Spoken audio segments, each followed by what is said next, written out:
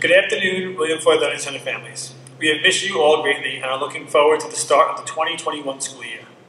While the start to the year will look vastly different from the years past, we can assure you that teaching your children both in person and remotely will be a privilege and honor as we work together to do what is best for all of our learners. Our goal here today is to give you information about our building's specific entry plan and to answer any questions that were submitted to us. The district entry plan was shared with the community last week, and we are going to address details specific to our building today. This plan will remain flexible and will be adjusting certain areas on a daily basis to ensure optimum results. As we are sure you can understand and appreciate, there are countless components to safely reopening our school building while adhering to the guidelines provided to us by the state. We ask for patience, grace, and flexibility as we work together. We can assure you that all-encompassing health, safety, and well-being for our entire school community is our top priority. We are focused on our students and staff safety, social and emotional health, and academic growth at all times throughout the day, both in person and remotely.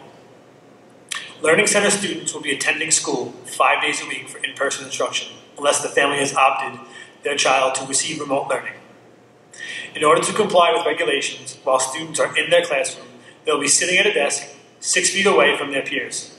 All of the desks in the classroom will be facing the same direction, which will be faced towards the focal point for instruction. Students will be keeping their desk belongings, such as notebooks, folders, and writing utensils, in their own personal bin. Coats and backpacks will be stored based on teacher discretion and classroom configuration. We will no longer have carpets in any of our classrooms. All students' IEPs goals will be addressed and mandated services will be provided as prescribed.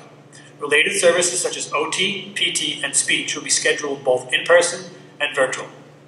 We will attempt to schedule those services for students while they are in school to the extent possible, although this may not be entirely possible based on scheduling conflicts and the number of services a child is prescribed. For students who are remote only, services will be scheduled virtually. Attendance will remain as is for our in-person learners. Attendance for remote learning will take place during the hour of virtual instruction. These hours will be after this regular school day and will be agreed upon by the teacher and parent. We would like to reassure parents that we are limiting the use of shared supplies in the art room, music room, and gymnasium. These areas will be cleaned prior to the entry of different groups of students. Each classroom will follow a staggered, designated route for specials to avoid clustering in the hallways. Since PE and music will require 12 feet of social distancing for aerobic activities, singing activities, they may be outside, weather permitting, or in other large available spaces. These departments are also making curriculum changes to accommodate safety protocols when they cannot meet those 12 feet requirements. Breakfast will be delivered to the classroom to eliminate gathering and lines in the cafeteria. Unfortunately, students will no longer be permitted to enter the building early, as there will not be staff available to monitor social distancing. We will only be serving breakfast in the classrooms. For lunch, since students will not be wearing masks while eating and still being mindful of food allergies, we will be eating in our classrooms. Students can bring their own lunch from home, or school lunch will be provided to them. Students should bring a snack for themselves and a bottle of water each day. During recess, students will be permitted to use the playground and will be following a rotating schedule so that one class is on it at a time. Indoor recess activities will be socially distanced and take place in the classroom. In order to maintain the health and safety of our students and staff, the following protocols are being put in place. Students and staff are expected to wear their masks even when socially distanced. However, teachers will schedule realistic mask breaks and consider the frequency and duration in the context of developmental appropriateness.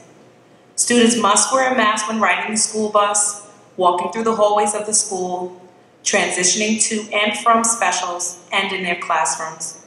Teachers will also be working with students to help identify when they would need a mask break throughout the day as well. No parents or visitors are permitted in the building. Please make sure you complete the daily health survey on the parent portal every morning before your child comes to school. If your child is not screened prior to coming to school, the nurse will have to screen them at school. Each classroom has a hand sanitizer pump, as well as disinfectant and sanitizer for teacher use as needed. Students will have access to wash their hands as needed. We are no longer permitting celebratory foods for birthdays or holidays in the building. Please do not send in cupcakes and or treats to celebrate your child's birthday, as we are no longer sharing food items at this time. Students will not have access to the water fountain in the building. We encourage children to bring their own reusable water bottles from home. Our nurse's office will have an isolation area for students exhibiting symptoms of COVID to be kept away from the rest of the school community. If a child is exhibiting symptoms of COVID, the nurse will call you to immediately pick your child up from the school. If the school nurse suspects COVID, you must provide a doctor's note and evidence of a negative COVID test in order for your child to return to school. Our custodial staff will be highly diligent in regard to their cleaning, both throughout the building and during the school day and after school hours. Classrooms will be deep cleaned Wednesday nights. While in the building, our students can expect to see our custodians throughout the course of the day in the hallways, as well as in their classrooms, disinfecting doorknobs and frequently touch surfaces in an effort to maintain a safe and clean environment. There have been new accountability and tracking procedures put into place to ensure that all areas in the building are cleaned and sanitized on a regular and consistent basis. We recognize the increased importance of our custodial staff's contributions to our school community, and they are ready to take that role on, and they have been given the resources to complete the job effectively and to keep our school community as safe as possible. In an effort to socially distance our students, traffic patterns will be established in our hallways that limit the possibility of students crossing paths. In many cases, services and resources typically provided outside of the classroom will be delivered to classroom to limit the amount of times that students have to leave their classroom space. Students will maintain social distancing when navigating our hallways, and masks will be worn. Each classroom at the Learning Center has their own bathroom. The bathrooms will be monitored and cleaned on a daily basis. The William Floyd Learning Center's arrival and dismissal procedures will be as follows. All students taking the bus will enter the building through the primary pod entrance. We will unload buses one at a time to alleviate the traffic entering the building. From 9:15 to 9:30, parent drop-off will take place at the small traffic loop in the parking lot located next to the playground. Vehicles should line up along the curb in a single line. The first car should pull all the way up to the orange cone. All cars should remain in line and wait until the cars in front of them pull out. Please do not pull around vehicles that are still in line for any reason. Students will exit their car from the right, positioning themselves safely on the side of the curb. Staff members will be present to support an efficient drop-off process. Students will open their car door, exit the vehicle, and close the door. All students will walk along the sidewalk and proceed to enter the primary pod entrance. If a student arrives after 9:30, parents should pull up in the small traffic loop by the playground and park by the orange cone. Upon parking, parents should call the main office, and a staff member will come out and get the student. Please do not drop your child off without calling the main office. At no point is the main bus loop to be used by cars for safety reasons. During dismissal, buses will be loaded one at a time to alleviate the traffic exiting the building. Once a bus is loaded, it will depart the Learning Center. Parent pickup will take place in the same location as student arrival. Vehicles should line up along the curb in a single line. The first car should pull all the way up to the orange cone. Staff members will be present to support an efficient pickup. Staff members will escort students out of the primary pod and into their vehicles. Again, all cars should remain in line and wait until the cars in front of them pull out. If parents are picking students up early for any reason, they should park in the small traffic loop and call the main office. A staff member will bring the child out to the vehicle. Some important information to mention before we go. The William Floyd School District will be changing its first day of school to September 8th, 2020. Our Meet the Teacher night will now be held virtually. In order to complete the daily health survey, please set up your account in the parent portal. The parent portal will open on August 24th.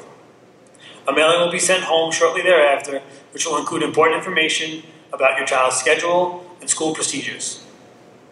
Please work with your child to prepare them for attending school. Show them what 6 feet apart looks like, and work with them in wearing appropriate face coverings. We look forward to welcoming our students back to school. We will try our best to give them the most typical school day possible, while also adhering to all safety protocols. If you still have any questions or concerns, please contact Mrs. Person or me via Class Dojo, phone, or the Learning Center's Corona email. Be well and enjoy the rest of your summer.